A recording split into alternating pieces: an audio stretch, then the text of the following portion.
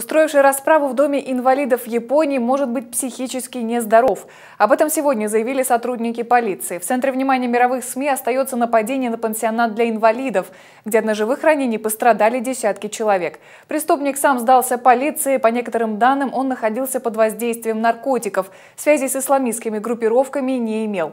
Убийца бросил машину на месте преступления. На водительском сидении личные вещи и деньги. Это могло бы помочь в поисках, только искать маньяка не пришлось.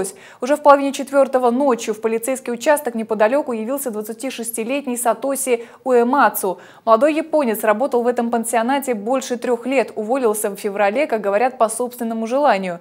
Бывшие коллеги сегодня ночью его узнали и вспомнили, что тот еще зимой обещал избавиться от своих подопечных с ограниченными возможностями.